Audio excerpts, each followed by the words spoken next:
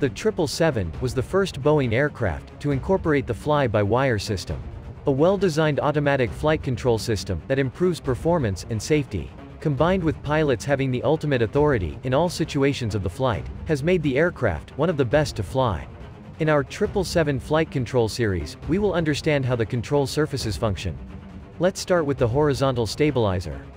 The horizontal stabilizer is used to trim the pitch of the aircraft, and behaves differently in flight, in comparison to ground operation.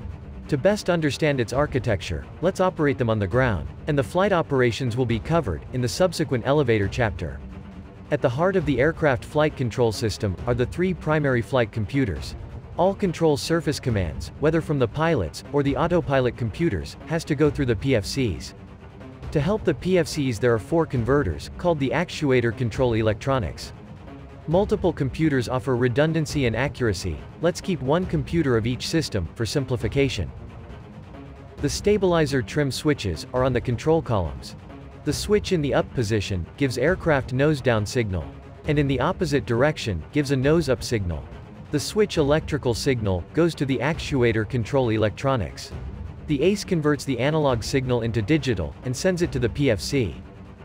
In flight, the PFC takes several factors into consideration, before calculating the speed of stabilizer movement. But since the aircraft is on ground, the PFC allows the stabilizer to move at maximum speed. The final calculated signal is sent back to the ACE. The ACE now converts the digital signal to analog, and sends it to the two stabilizer trim control modules. The trim modules control the hydraulic power to the stabilizer actuator with the help of solenoid valves. Of the three hydraulic system in the aircraft, one trim module uses the center system, and the other uses the right system. The signal from the ACE opens the nose-up solenoid valve of the module, and hydraulic pressure is now sent to release the brakes on the ball screw actuator assembly. Simultaneously, hydraulic pressure from the modules runs the two hydraulic motors. The motors, with the help of differential gears, turns the ball screw to which the stabilizer is connected. The leading edge of the stabilizer moves down, to give aircraft nose-up attitude.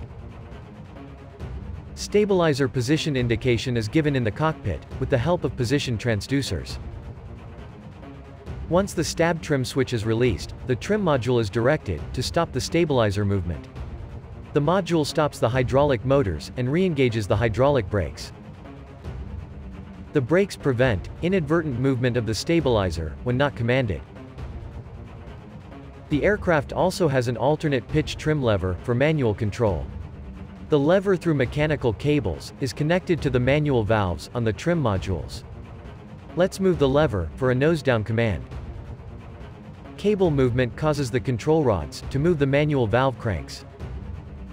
The trim modules now releases their respective brakes and runs the hydraulic motors.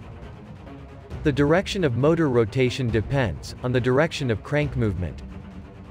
As the stabilizer moves to the nose-down trim, releasing the trim lever causes it to return to the neutral position.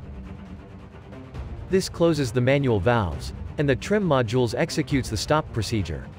Join us in the next chapter of the flight control series, as we continue to dive deeper into the pitch control system of the aircraft. Thanks for watching.